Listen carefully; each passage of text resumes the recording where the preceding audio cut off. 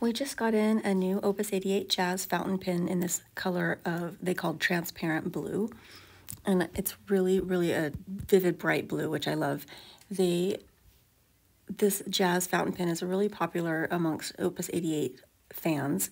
And we almost never hear about any problems back about this brand. So I really like when we get new options for you guys in the Opus 88 pens.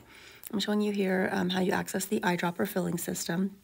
It does have this, you unthread the back and it's going to let you pull out and then push in. It's not a piston filler though. Some people are a little confused if they've never used this before. You can use this to agitate the ink, and it also allows you to kind of seal it up when you're not using the pen and release it a little bit to allow the ink to flow when you are using it. You'll notice the pen does have the O-ring. This is a really solid option if you want to try an eyedropper. The Jazz is a really great writer and it's very comfortable.